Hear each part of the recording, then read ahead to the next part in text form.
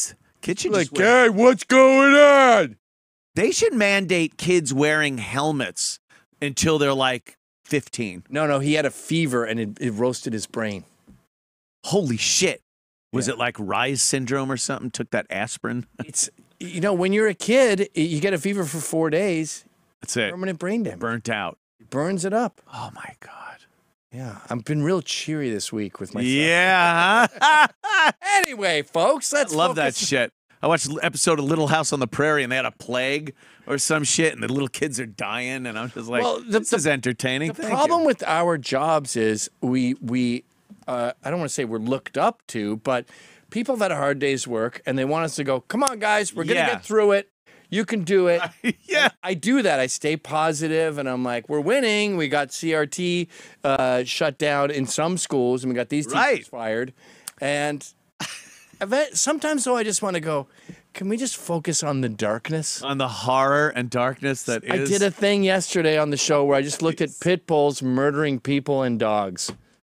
And I'm like, I know a lot of you have pit bulls, and I know a lot of you have dogs, but they're fucking murderers. Oh, God. And some guy just gets home from work. He's like, what a fuck's day.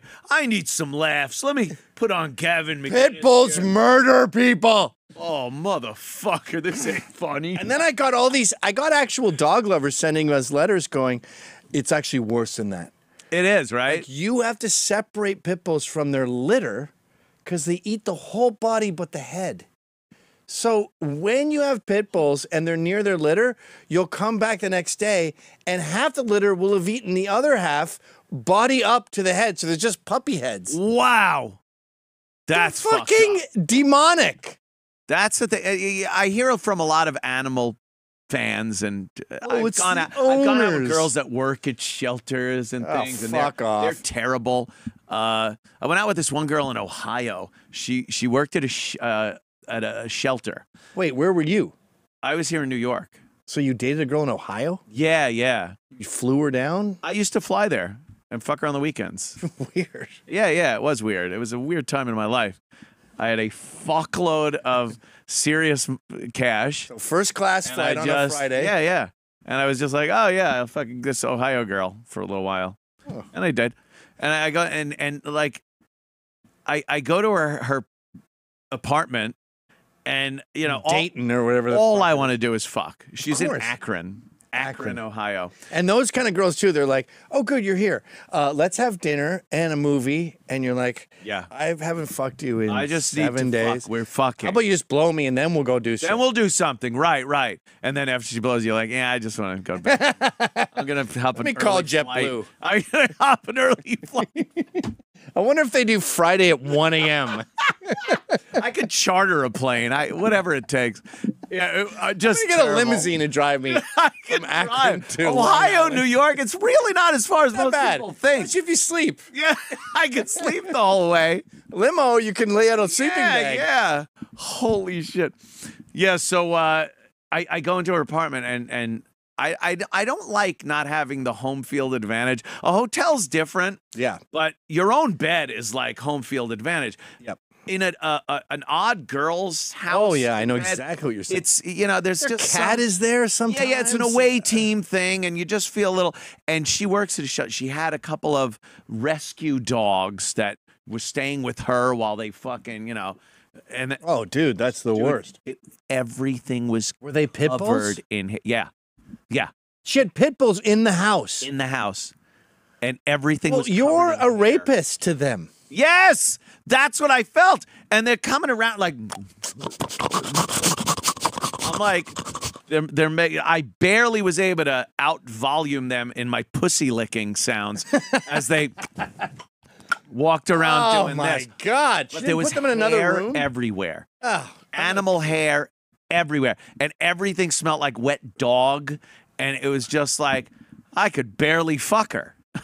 I did, but it managed. It was one of those things. It was like, yeah, But those are the people that have this mindset that the animal's never wrong. It's not a bad breed. It's bad training. It's this, and they always say like, well, a pit bull has to be trained properly. The only ones that are vicious are the ones that aren't trained. That's true. So does a tiger. Everything. So does a nuclear weapon. Right, a nuclear weapon. So does a pandemic. So does fucking COVID. Like, yes, you can't harness the power of the pit bull. But here's the other thing. Like, it's like those superhero movies where they have the bad guy in like 9 levels of uranium. Right. And then keep him there. Just hold him there. the thing they also say, though, is, well, you don't want to get a puppy. That's terrible. Puppy mill or this. You need to adopt a pet. And it's like, well, all right, so you're saying that a badly trained pit bull are the dangerous ones, yet I'm supposed to go to the pound and get a badly trained pit bull because the person abandoned it, probably fucked it all up, and that's what I'm now supposed to take home instead of the puppy that I can train to maybe not eat people. Maybe. But I think it still will. Meanwhile, the puppies, I just told you, are it's eating inherent their puppies. in the they breed. Eat their brothers and sisters. Pit bulls are sharks on the land. Yes. They're just fucking, you don't know. Sometimes you see that a shark. sounds flattering to Sometimes me. you see a shark and they go swim by a diver and they go like, dunk. And then they go away and it's like, whoa, that was a close encounter with a fucking deadly shark. But then it goes away. Sometimes, though, sometimes they don't go away and they eat you. That's like a pit bull, though. At any moment, I don't want to have to guess whether this thing's going to rip my throat out. Fuck that. I have a They're buddy, vicious animals. Tony Buzzcock, they call him. He's in the Buzzcocks, the late Buzzcocks. Buzzcocks. We're very good pals. Wow. We both knew the band Crass and would stay at their farm, and they're like these geriatric anarchists. And it was fun to make fun of them because we had a love-hate relationship with them, obviously, as you would with geriatric anarchists. And Kamalice? Sure, he'll be there one day. He might end up on Dial House's steps. You don't know. And everything was going great. And then I go, hey, I just moved to Westchester. I'm in the suburbs now. You guys should come up. And he's like, yeah, no problem. That'd be great. It'd be great. He rescues pits for not a living, but almost. And I go, this probably should go without saying, but my youngest boy, Johnny, this is 6 years ago, is pit bull height. So I obviously don't want you bringing your rescue pits over. And he's like, fuck you, you're dead to me. And I'm like, okay, bye.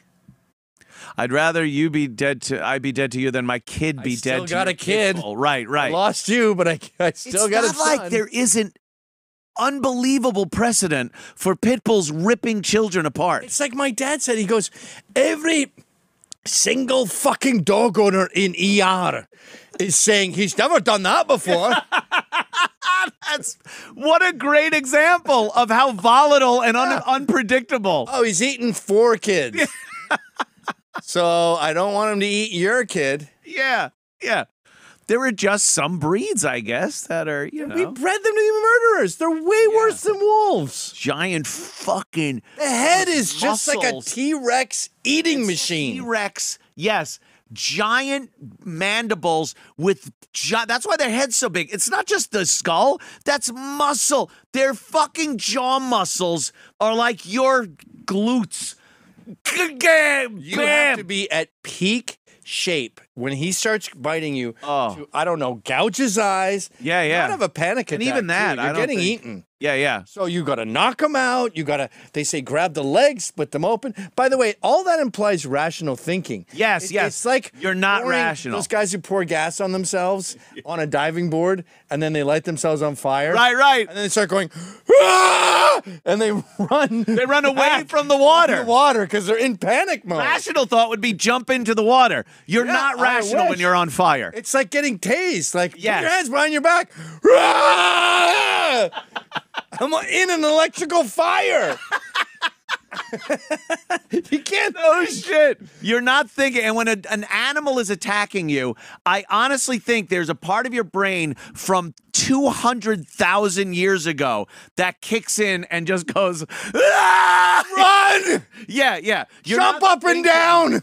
You're not thinking. You're another animal being eaten by another animal. I'm not James Bond. It's the most primal let me thing. just grab its balls. Right. Put my finger up its ass. I'll try that move. It's like all that self-defense shit where you're like, grab the gun, turn around, shoot him with it, and then knock the knife out. Okay, try it. Get him in the throat. Bam! Yeah, he's dead. Shut up. It doesn't work. It's not happening.